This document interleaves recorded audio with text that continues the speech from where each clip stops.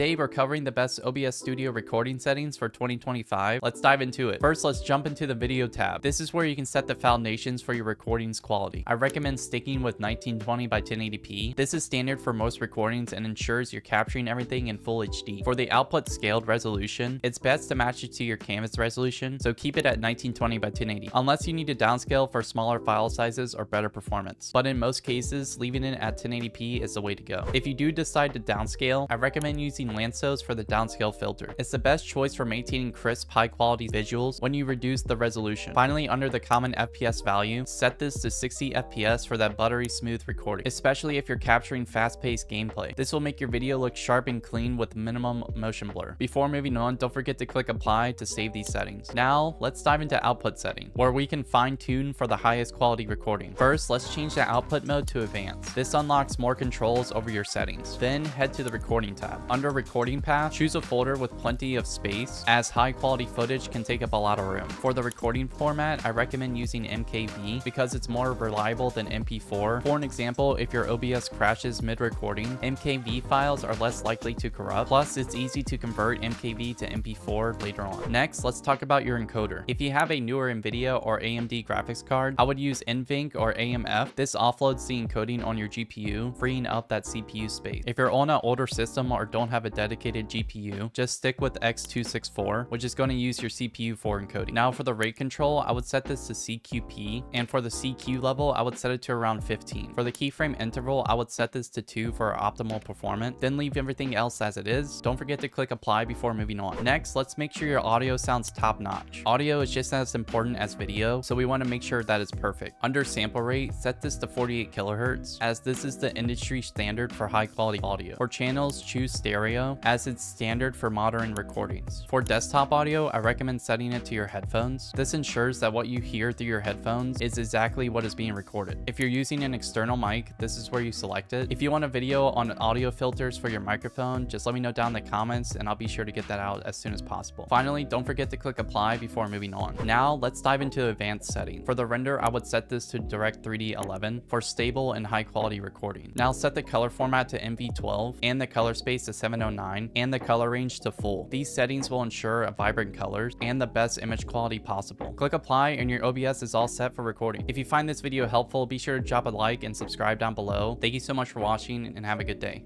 Peace out.